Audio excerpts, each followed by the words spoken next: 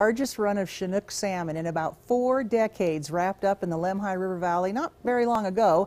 Local News 8's Tyler Berg joining us now. Tyler, you got a grand tour. Why? Why was this such a good year? Well, Carol, a lot is at work here. You have several ranchers, landowners, and agencies all working together to make the valley a better habitat for spawning fish. Over 100 years, maybe 150 years, there was no water in Timber Creek at this time of year. 3 years ago, rancher Merrill Beeler decided to pump water from the Lemhi River rather than Big Timber Creek. Now, that once empty creek provides a cooler spawning habitat. He guesses the spawning area for salmon in the Lemhi River Valley increased threefold in just a decade. And one of those fish moved out of Big Timber Creek, down the Lemhi, and pinged through every pit race station clear to the Pacific Ocean. And so I think that was a great win, not only for ranching, but for our environment. Yeah, we really do want to take care of it and stay in business at the same time.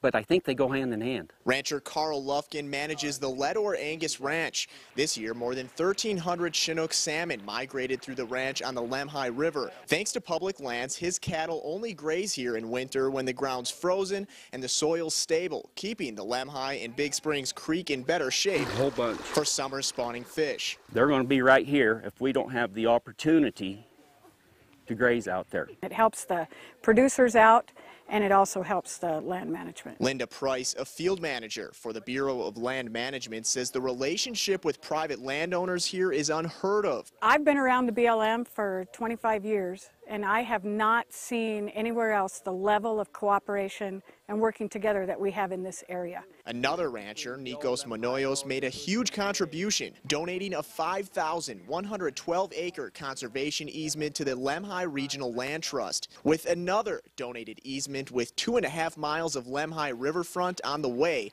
later this year. Conservation easements can come in two forms. They can either be purchased or they can be donated.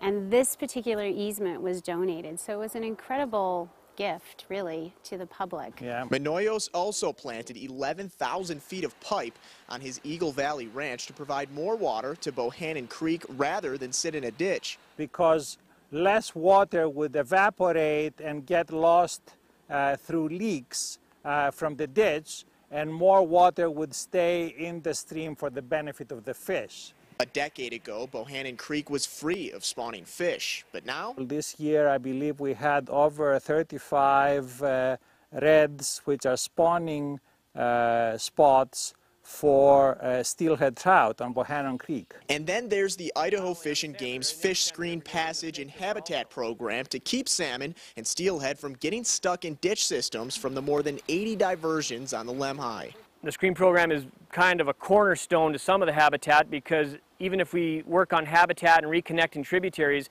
if we're losing that production in the irrigation ditches, it's kind of a wash. It's all for naught. So, Patty Murphy, the coordinator for that Fish and Game program, says without those screens, the Chinook salmon probably would have disappeared from the valley decades ago.